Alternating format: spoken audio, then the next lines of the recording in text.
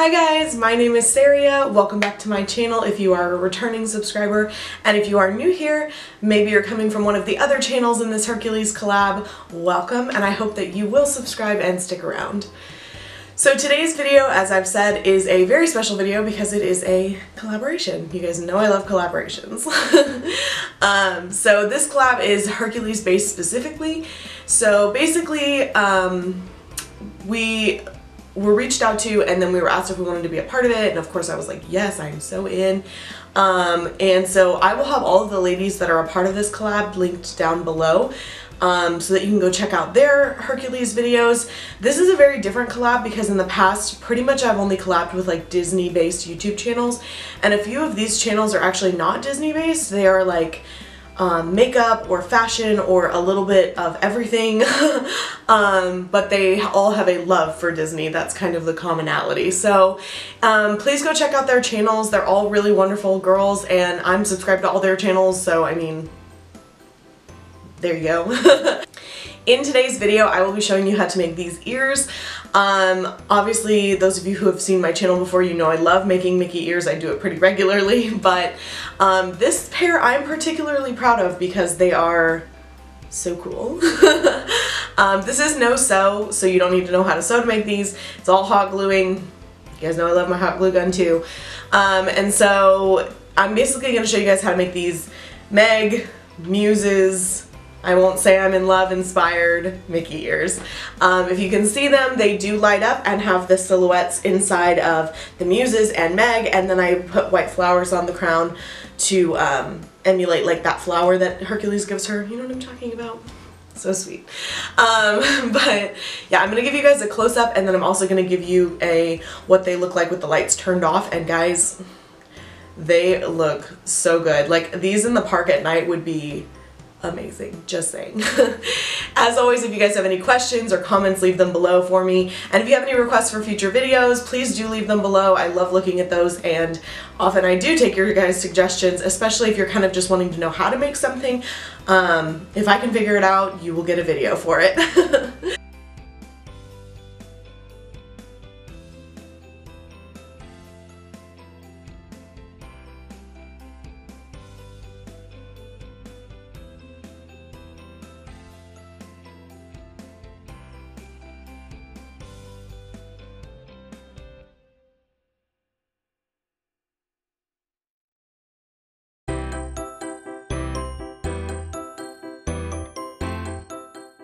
Okay, to start off, you're going to need these silhouette adhesive cutouts. I used my my silhouette cameo to cut mine out. If you don't have a silhouette or a Cricut, you could still do this with paper. It's just obviously going to be a little more time consuming.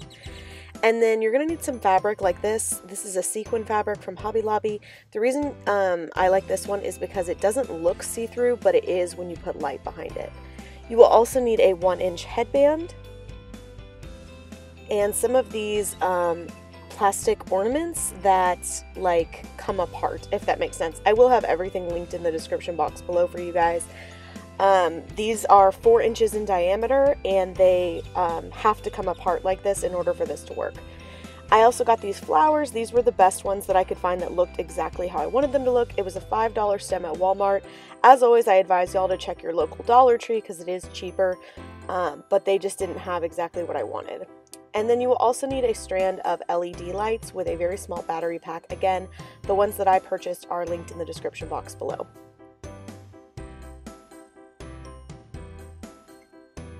And then I got this trim from Dollar Tree. It's just like a mesh like gemstone trim, and you can trim it down to 1, 2, or 3 width, I guess. So start out with your ornament and go ahead and open it up, and then take your first cutout. My first cutout is Meg with the flower, and then I'm taking this clear transfer paper and I'm just going to trim it to be the same shape and size as my Meg cutout.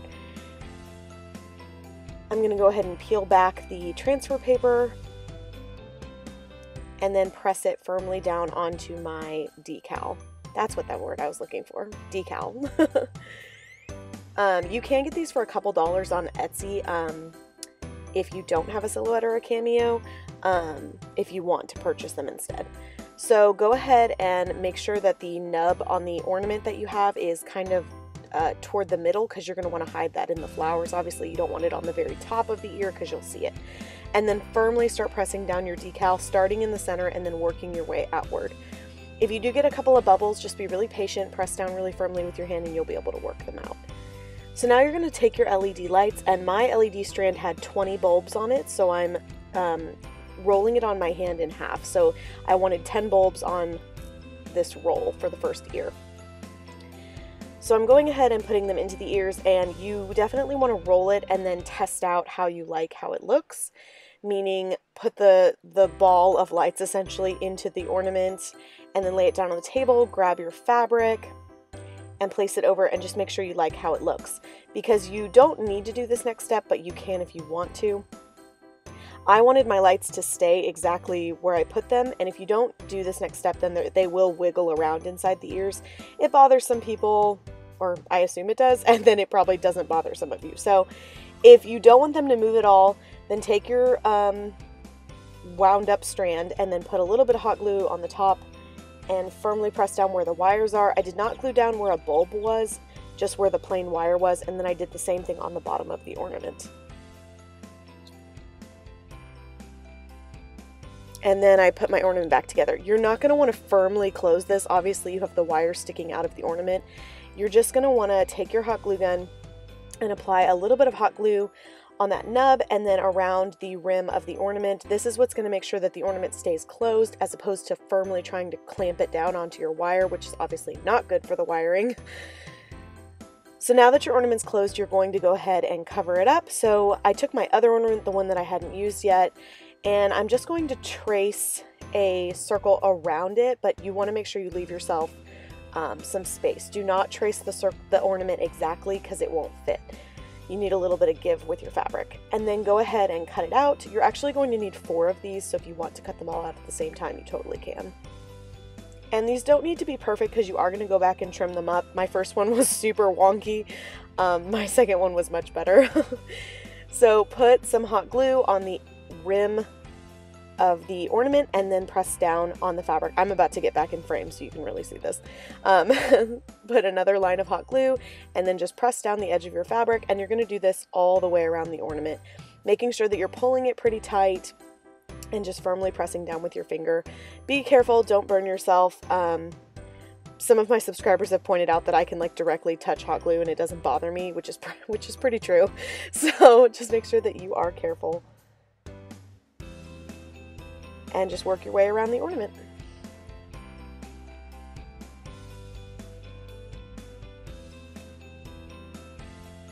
Alright, and then you are going to repeat these steps onto the back of the ornament. So do the same thing, cut out a circle of fabric and hot glue it down, and then you can trim off any excess fabric that you don't want.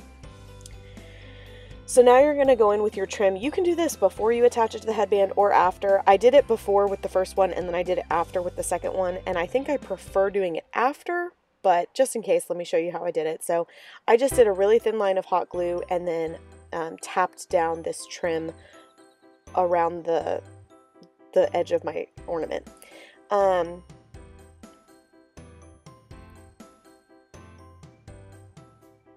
The reason that I have the lights turned on is because I wanted to make sure that I was really covering up the seam between the two fabrics as precisely as I could. And then cut off any excess. I did leave this little extra bit of the strand not glued down because I realized that once I glue it onto the headband, I might have gone too far or not gone far enough. That's why I said it probably is easier to do it after it's on the headband. So now I'm going to show you guys how I cover up the headband. I don't usually cover up my headbands, and I kind of regretted doing it with this one, but I'm going to show you anyway. So just put a little bit of hot glue on the end of the headband, and then you're going to put a line of hot glue on the outside and press it down to your fabric. And then I actually take my fabric and stretch it all the way to the other end and then attach it to the other end of the headband before working the inside of the fabric. If you want a more slowed down version of how to cover the headband, in my very first ear tutorial, I do show you guys how to cover a headband a little bit more precisely.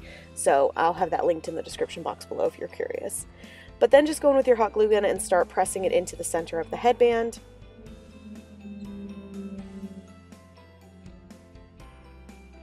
and working it all the way around.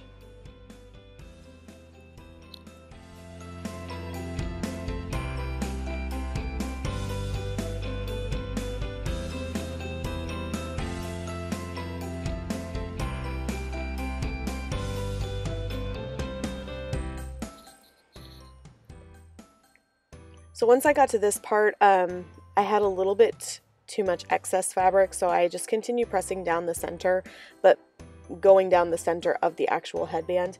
Then I'm going to go in with my scissors and trim up all this fabric that I don't need.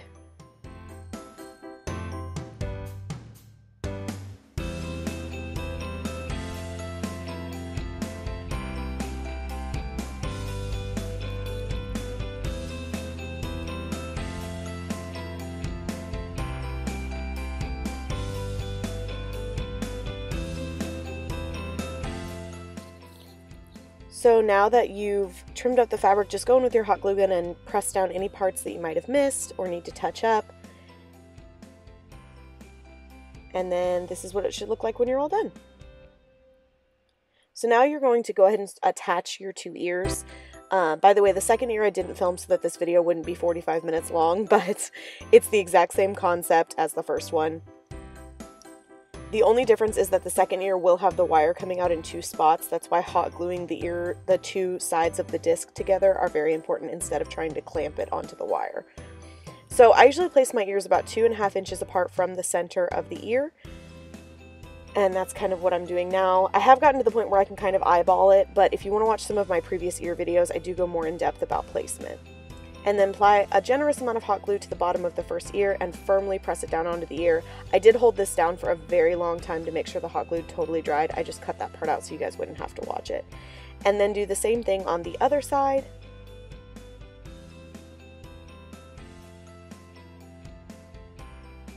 And you definitely want to hold them in place while they're drying because that is what's going to give it a really good attachment.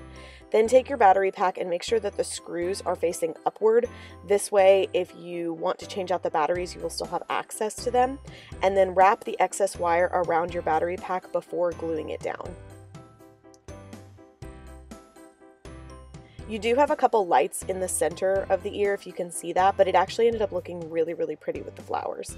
So now I'm just going in and putting the trim onto the other ear that I hadn't put trim on yet. This is definitely my preferred method. I would do it after you've attached the ears, not before. And then clip off whatever you don't need. And now you're going to go in with your flowers. This is the easiest part and probably the most fun. So I pulled off all the flowers that I needed and I just put a little bit of glue on the stem. By the way, I do not pull all of the stem off of the flower. I use the stem as like a way to apply the glue well.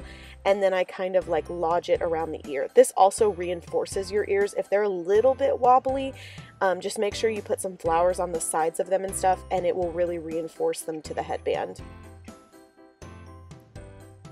And then I just flipped it over and continued on the back. And then you are going to want to put one flower in the center, probably to cover up your battery pack, just to make sure it's not viewable from any angle. And now you're all done with your awesome light up silhouette ears.